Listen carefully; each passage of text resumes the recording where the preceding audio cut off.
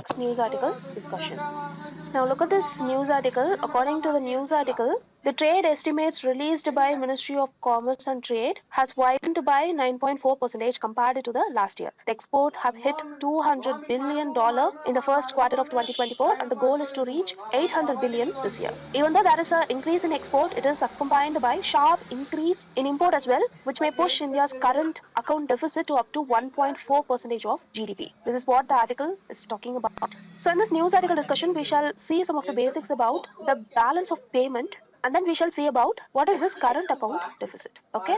Firstly, know that the balance of payment is the record of all import and export transactions of a country during a period. The main accounts of BOP are capital and the current accounts. Okay. So usually the current account has day-to-day expenses. When it means capital account, the expenses or the receipt that is more than 1 year. Okay. Now coming to current account, it actually records trade in goods and services and transfer payments. It has two components. Firstly, the balance of trade, that is the import and export of a country, and then balance of invisible, which consists of services, net factor income, and unilateral transfers. Unilateral transfers are nothing but grants, gifts, and then remittances that is received by our country. On the other hand, when it comes to capital account, it records all international transactions of assets like money, stocks, and bonds. So with this basic understanding, let us see about what is current account deficit. See, if the value of goods and services we import exceeds the export, then the country runs into current account deficit. Now, this current account deficit can be reduced by using two techniques. Firstly, devaluation of domestic currency. For those who don't know what is devaluation, see, if currently $1 is 70 rupees, when you devaluate, it means you have to pay 80 rupees to get $1. Okay. Here it is like depreciation, right? So voluntary depreciation is called as devaluation. When you devaluate, what happens is exports will grow.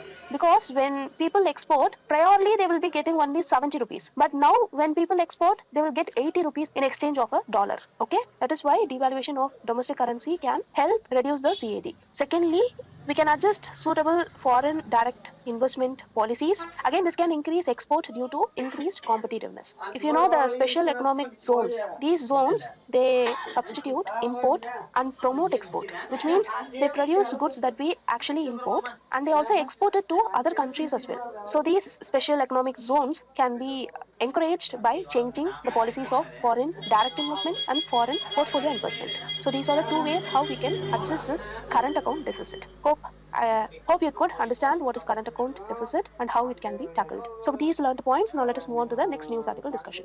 Now look at this article about money bill. On Monday, the Chief Justice of India has agreed to list the petition that challenged the constitutionality of certain act passed by the Parliament in the route of money bill. So this is why money bill is in news today. So from the prelim's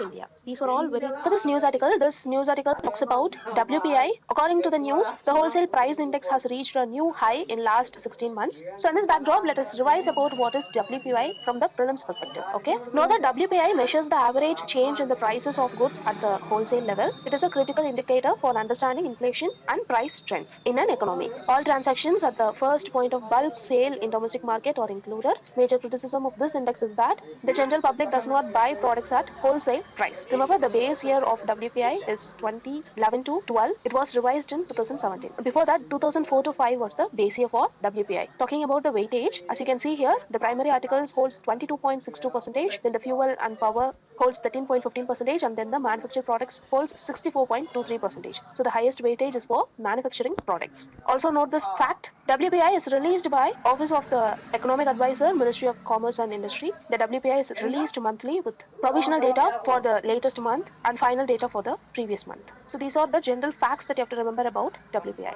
Now let us see why WPI is important in an economy. See, firstly, it gives a domestic insight. WPI is crucial for understanding inflation at wholesale level before it affects the retail market. It helps policymakers and then businesses and economists to gauge inflationary trend. Secondly, it assists RBI and government for monetary or fiscal policies. And thirdly, it helps in international comparison. It allows for inflation comparison across countries countries, and this aids in economic analysis and international trade decisions as well. So we have seen WPI. It will be a fault if we forget to see about CPI. So we'll see about CPI also. Know that CPI is the measure of price change in a basket of consumer goods or services. CPI is a numerical estimation calculated using the rate of a sample of representative objects, the price of which are gathered periodically. So it is basically calculated based on a basket of goods whose values will be changing from time to time based on what people consume. Okay? And remember, the CPI captures change in price level at the consumer level. Changes in price based on a basket of goods whose values will be changing from time to time based on what people consume. Okay? And remember, the CPI captures change in price level at the consumer level. Changes in price at the producer level are tracked by WPI. On the other hand, CPI can capture the change in the prices of services which the WPI cannot. Okay? WPI only the goods are calculated, but in CPI both goods and services are calculated. Unlike WPI, there are certain types of CPI that you have to remember. First is this industrial workers CPI, then the agricultural laborers CPI, and then there is rural laborers CPI. When it comes to industrial workers, it measures the alternation over a time period on the prices of a fixed basket of goods and services utilized by industrial workers. Similarly, the agricultural laborers, their consumption is measured under CPI agricultural laborers, and finally this rural laborers, their consumption is tracked by CPI rural laborers. All these indices are published periodically by Labour Bureau under Ministry of Labour and Empowerment for all India as well as state and union territories. Remember, even if these indices are there, they cover only a segment of population. That is why we have designed 3 more indices with respect to CPI. You can see that here. The first one is CPI rural. This index measures the change in the price of commodity basket consumed by the rural population. Similarly, the urban population consumption is calculated by CPI urban. And when it comes to CPI combined, both urban and rural populations data is combined. The base year for all these calculation is 2011 to 12, and it is published monthly by NSO, Ministry of Statistics and Program Implementation, MOPSP. So these are all very important facts that you have to remember about CPI and WPI. Know the difference between the two, and just remember the weightage that we discussed right now. It is very important with respect to prelims and mains examination. So with these learned points, now let us move on to the next news article discussion. Look at this news article. This news article talks about the government's union budget for the year. The author says that this budget is like a litmus test. That is, it will strike the right balance or it will be flattened. This is what the article is talking about. So let us understand some of the important facts from the article using our mains answer writing discussion. Let me read out the question for you. What is budget transparency? Scratching its genesis, discuss the benefits associated with budget transparency as well as the ways through which it can be promoted in functioning of a government. This can be asked in GS paper 3, and it is a straightforward question. So in the introduction, you can give a brief outlook of Indian budget and you can try to quote a report on Transparency International. So starting with the introduction, here you can write that budget transparency, a vital aspect of good governance, refers to the availability and accessibility of information on government financial activities, enabling citizens to understand how public resources are allocated, utilized and managed. The concept gained significance in 1990s as countries faced fiscal crisis and citizens demanded greater accountability. The International Monetary Fund, IMF, and the World Bank championed budget transparency as a key reform in the 1990s. India too embraced this concept with the Union Budget 2017 to 18 being a landmark moment as it introduced the first ever budget transparency and accountability report. So you can quote these facts in the introduction part and move on to the first part of your answer. Here you have to write about the benefits of budget transparency. See, the first thing is improving accountability. Transparency ensures the government are responsible for their financial decisions. For example, the Controller and Auditor General of India reported that Union government's fiscal deficit reduced by 1.4% of GDP between 2014 to 19. This indicates improved fiscal discipline. So this improved accountability is one of the benefit of transparency. Secondly, enhanced citizen participation. So informed citizens can engage in budgetary decisions, promote inclusive governance. The Union Budget 2022 to 23 received over 40,000 suggestions from citizens, and it is a testament to growing public engagement. Thirdly, it helps in better decision making. Transparency facilitates data-driven decision making, reducing the risk of corruption and misallocation of resources. The Government of India's public finance management system has improved fund tracking and reduced leakages by 10 to 15%. Finally, it helps in increasing trust between citizen and the government. A survey by Transparency and Accountability Initiative found that 70% of Indians trust the government more when budget information is readily available. So you can write these points and move on to the second part of the answer. Here you have to write the ways to promote budget transparency. See, the first and foremost thing is release of budget data. The systematic and timely release of all relevant fiscal information is directly linked with budget transparency. So disclosing budget document and simplified budget information through electronic and print media is very important. Secondly, effective role for the legislature. It must be able to scrutinize the budget report and independently review them. It must be able to debate and influence budget policy and be in a position to effectively hold the government to account. Thirdly, effective role of civil society and media. So citizens directly or through these vehicles must be in a position to influence budget policy and must be in position to hold the government to account. In many ways, it is a similar role to that of the legislature, albeit only indirectly. Finally, improving budget literacy of parliamentarians, government officials, elected representatives, journalists, and select civil society representatives, and increasing their capacity to analyze budget. We can even create budget literacy manuals for capacity building programs. So you can write these points in your main answer of the body and move on to the conclusion part. Here you can write that budget transparency is a vital component of good governance, promoting accountability, citizen participation, and better decision making. By leveraging technology, publishing budget document, and providing timely information, government can ensure that public resources are managed efficiently and effectively. India's progress in budget transparency is commendable, and continued efforts will strengthen trust and promote inclusive growth. So you can write these points in your conclusion part and finish your answer. So in this news article discussion, we saw about budget transparency, the steps taken by the government to ensure budget transparency, what are the benefits of it, and how we can improve budget transparency. We saw all of that with a decent conclusion. So with these learned points, now let us move on to next part of the news article discussion, which is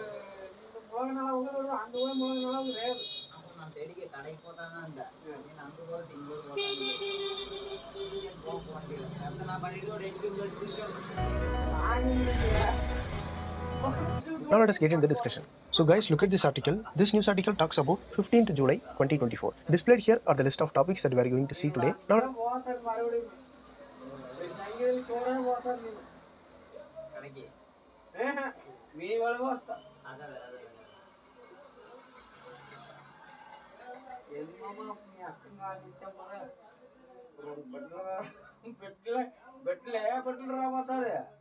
let us get into the discussion. So guys, look at this article. This news article talks about the resurgence in militancy in Jammu and Kashmir. 20 dynamics. Militant activity aims to provide immediate protection against Nipah virus, and the Nipah virus has high mortality rate. Posters destabilize the area. Now moving on to population generation. Now moving on to see about the measures that can be taken to address the resurgence. Firstly, enhance the security deployment, increasing the number of troops in Jammu grid and British news article. Body aims to provide immediate protection against Nipah virus. Bidders have confusion about the extraction of lithium from clay. Then other important challenges include the limited technology available in the country. Is an employer, meaning existing labor laws apply to Uber drivers. Neutrinos actually have some mass. Previously, Neutrinos proposed to be an underground laboratory and is excavated through mountains. The local people of Theni district have opposed this project due to its environmental concerns, because it may affect the fragile.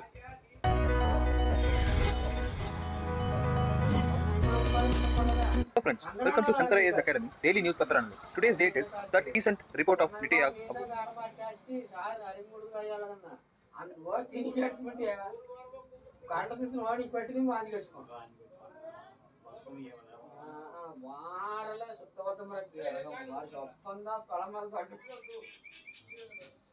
SDG. The third one is going to be about green financing for the green projects. The next one will be the green steel making. And the fifth article will be about the prevalence of high unemployment rate in India. And finally, we will be moving on to the prelims practice question section. So without much delay, let's get started.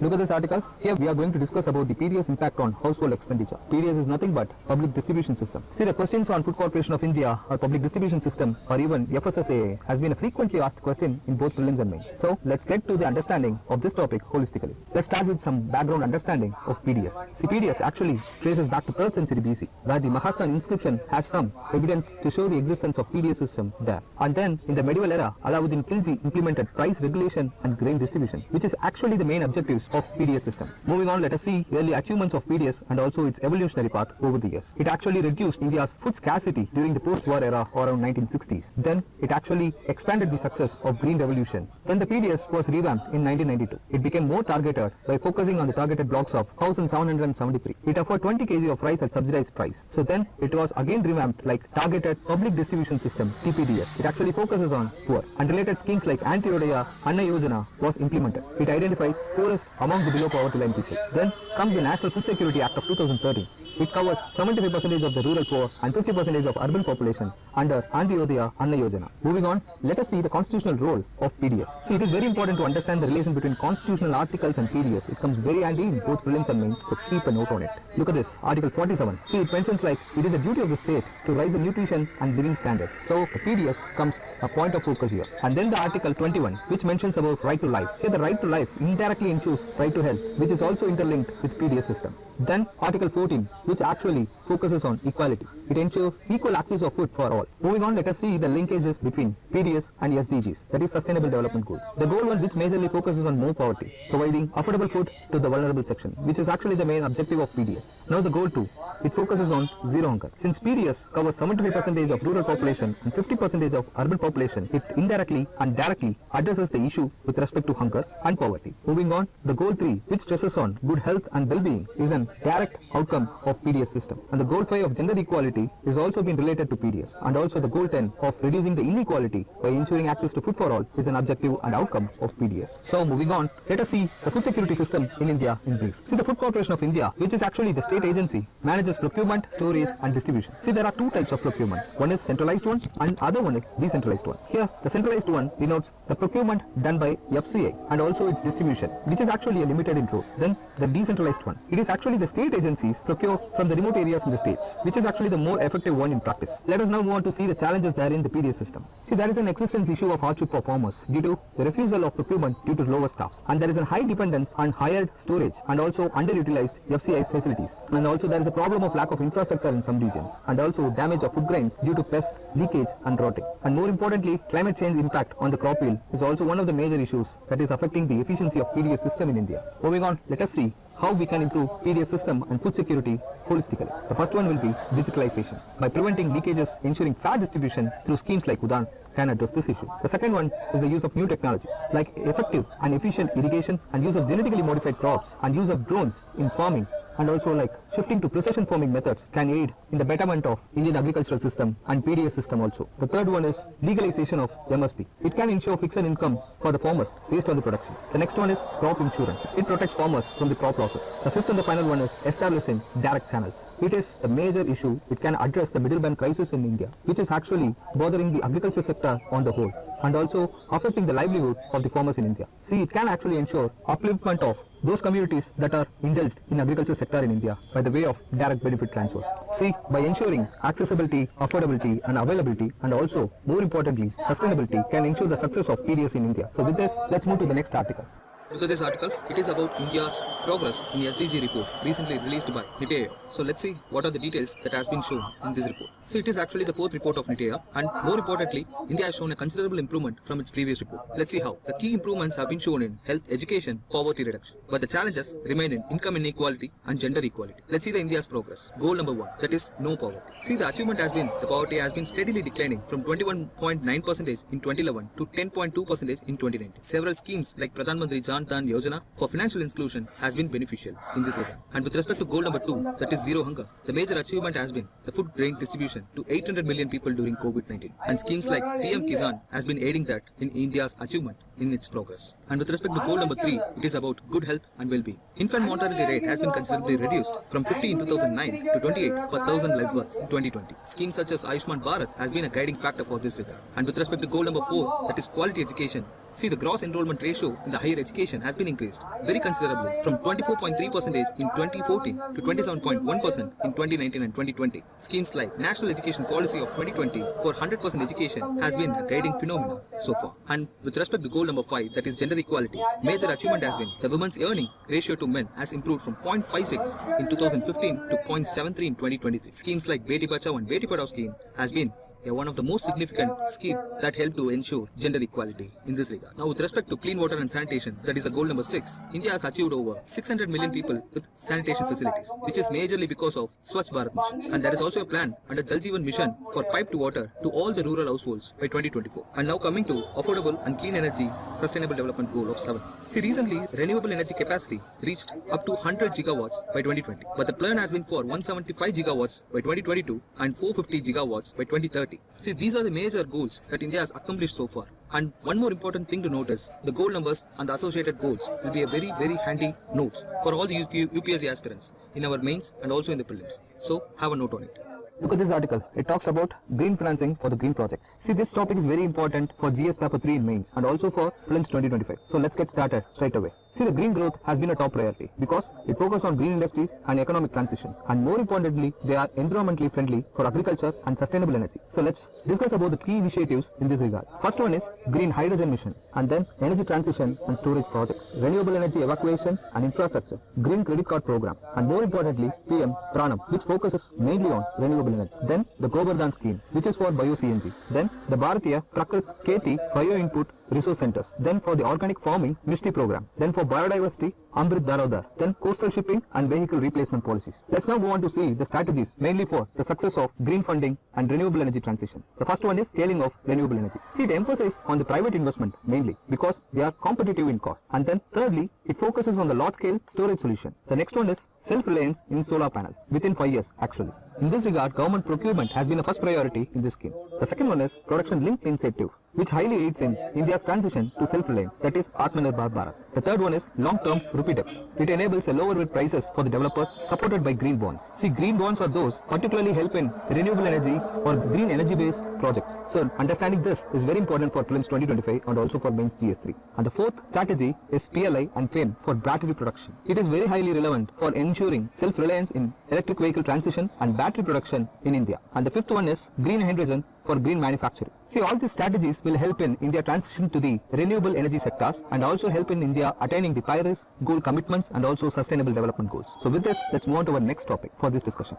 Look at this topic. It talks about the frame for green steel making. Here we have to understand about green steel and associated terminologies, which comes very handy for the prelims and also in mains paper 3. So let's get started. Firstly, let's see about the green steel project in India. It is actually led by the Institute of Minerals and Material Technology, that is IMMT. It is supported by the Ministry of Steel. It actually aims for prelims. The trend has been using statistics and data related to unemployment rate in India. So understanding this and the related statistics will come very handy in eliminating or assessing the options for the MCQs. So without much delay, let's get started. See the introduction. Let's start with the basic understanding about the definition of unemployment. It is actually willing and able to work, but actually there are no jobs available. Let's now see about the indicators of economic health. High unemployment can be equated to low demand and supply. Current situation in India as of June 2024 is high unemployment rate, which is around 9.2% according to CMIE report. So let's move on to see the types of unemployment in brief. The first one is seasonal unemployment. It is actually very temporary unemployment due to seasons. For example, in agricultural sector, there is a temporary engagement of laborers with respect to productive works. So it is very seasonal in nature. The second one is disguised unemployment. Here actually more workers than needed are present. So there will be very, very low productivity. The third one will be the structural unemployment. It is only because of the skill mismatch between the workers and the job market need. So there is a technically unemployment prevalence over there. And the fourth one will be cyclical unemployment. It is actually caused by economic downturns, mainly during the recession period, where the state of economy will be very slow. Now moving on, let us see technological unemployment. It is actually a part of structural unemployment, because here the job losses are due to automation like AI and machine learning, which is actually replacing the in-person job of any skilled persons. Moving on, let us see what are the further causes of unemployment. The first one is population growth, which actually outpaces the economic growth, which creates job opportunities. The second one is political instability.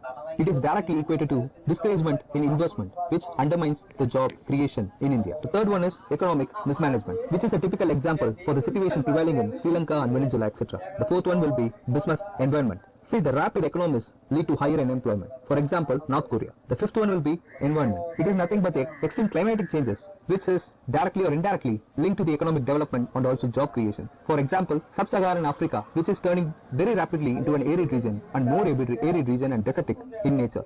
which actually undermines its economic productivity and also job creation ultimately. Moving on, let us see the measures to reduce unemployment. See, government has taken various reforms over the period. The first one to be quoted here is LPG reforms, which took place in 1991. It liberalized economy, improved business environment, and programs such as Manrega have created 100 days of guaranteed work, and it also a 1/3 reservation for women, which gives a fair share of employment opportunity for women. The second one will be Deen Dayal Upadhyaya Yojana.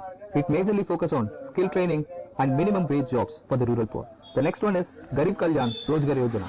It focuses on providing the 125 days of guaranteed work, which is actually an evolution of Manrega projects. The last one will be Day DDY project. It focuses on like skill development and financial support basically. And certain important state initiatives like Rajasthan's gig bill aids in addressing the unemployment problem in the state. These kind of examples will be very helpful in quoting in GS means. So have a note on it. See, India's ultimate problem of unemployment can be tackled only by leveraging the large youth population for development. So with this, let's move on to the next topic for the discussion. So with this, we have come to the end of the